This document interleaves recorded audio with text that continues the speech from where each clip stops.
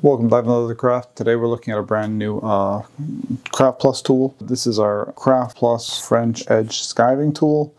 And now this tool is a great tool when you need to do reliefs on edges or making gussets and things like that. It's great for just removing that excess material. So it comes with a premium tool steel head. The Craftplus handle is a ergonomic design, so it's designed for pushing.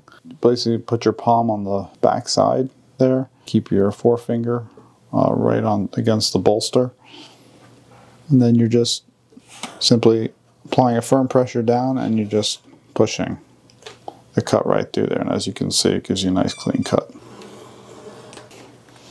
So you get a little bit of relief for folds. This is about 5-6 ounce approximately, but again, a really nice sharp tool for just removing all that excess leather. You can guide down to as thin as you need it to be. Okay, so once again, that's just a basic overview of the French edging tool, and it's great for skiving operations where you're bringing down a thick piece of leather to create like a gusset or some type of relief for a pocket. As you can see there, we brought it down to 2-3, and you can get even thinner than that if you choose to. A good practice when you're using these French edgers, generally speaking, I like to keep a strop board close by, and this one is preloaded with jeweler's compound.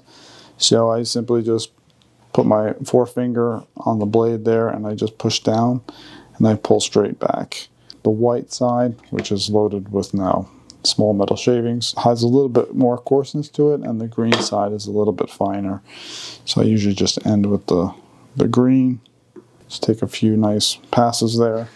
As you can see, you get a nice mirror finish, and then you can even finish it off with a nice piece of edge, and it's nice and polished. So next time you go to use your tool, it's ready to go right out of the box.